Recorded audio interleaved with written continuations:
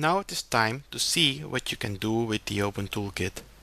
Part 3 of this webinar shows sample output created with the Open Toolkit. Some of these examples use the Open Toolkit's out-of-the-box style sheet, while for the other you need customization. This will clearly be mentioned in the slides. This example is the sample web demo of the Open Toolkit.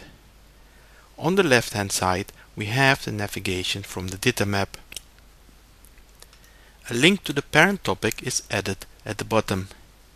This link comes from the hierarchy in the DITA map. A related link to another topic is shown here. This link could come from the topic itself or the DITA map. This example is very similar to the previous one. It uses the HTML help demo output build of the Open Toolkit to create a Windows, CHM or CHOM file.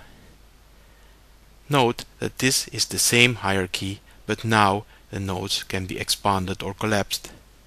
This is a feature of the HTML help viewer. The viewer also provides an index and search tabs. The index only works if index terms were marked up in the DITA content. The Eclipse help is similar to HTML help. The Open Toolkit creates an Eclipse plugin that you can add to the Eclipse help system.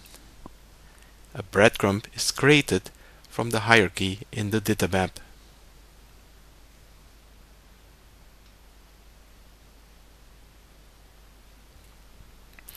This is an example of PDF output. It uses the DITA book map. It has a mini table of content as an advanced organizer for the reader.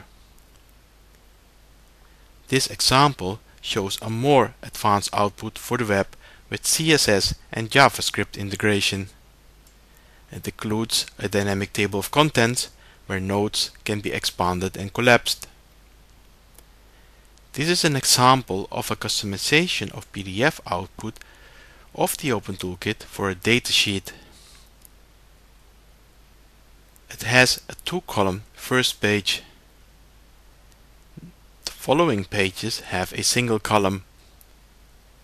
A few other features of the customization are fixed figure and table positioning on the first page, auto-numbering of headings, automatic table resizing.